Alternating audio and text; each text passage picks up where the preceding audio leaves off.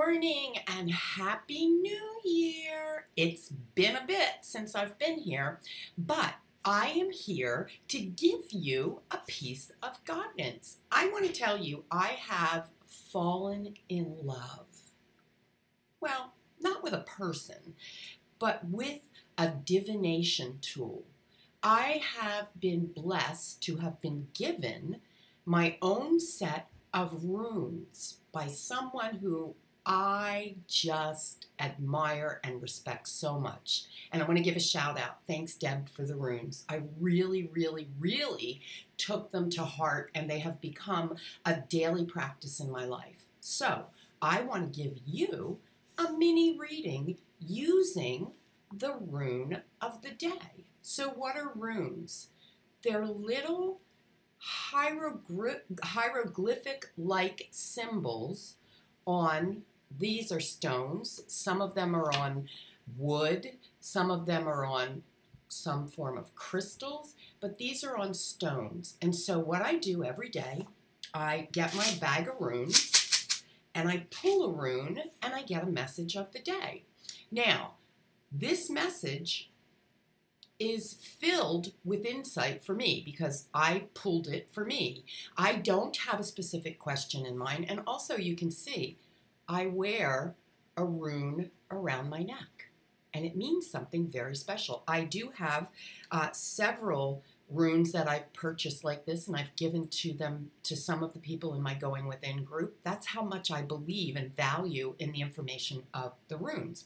So back to the rune of the day. Now, I pulled this with the intention of getting guidance on whatever I needed guidance on.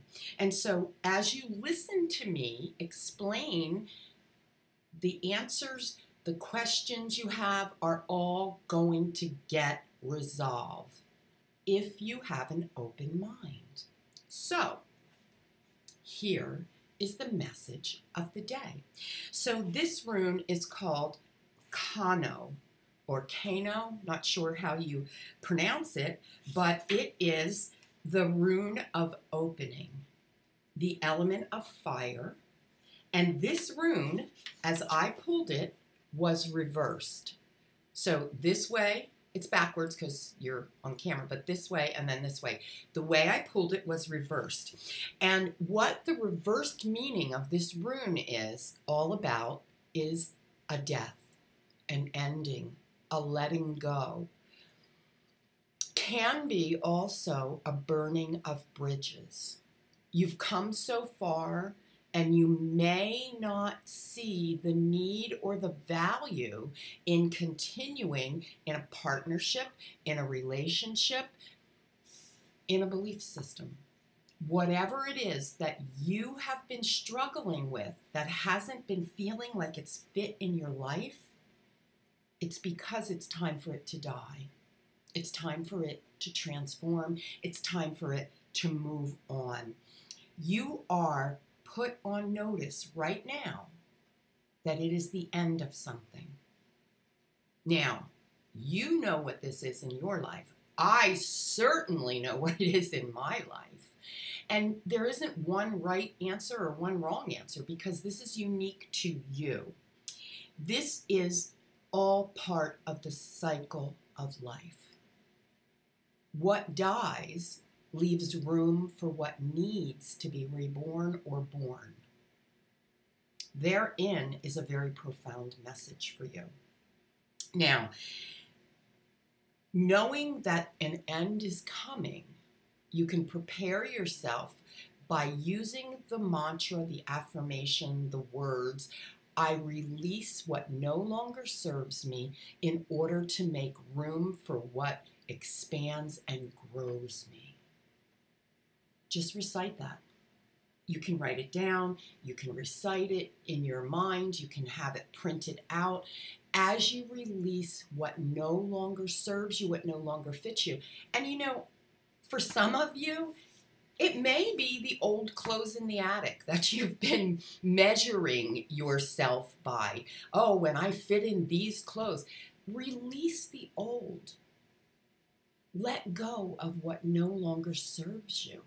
When you identify what no longer serves you, what exactly that is for you, I want you to become aware of the behavior that you've been putting forth to keep this in your life. Because I was astounded at my own behavior when I realized that this needs to go based on what I pulled here, and then I sat in reflection. I was astounded when I looked back and saw I would go to great lengths to keep what had outgrown me and what I had outgrown. So what you're going to do, you're going to hear my words, you're going to sit silently for a few minutes with them, and you're going to give yourself permission to live in an empty space, to live without what needs releasing.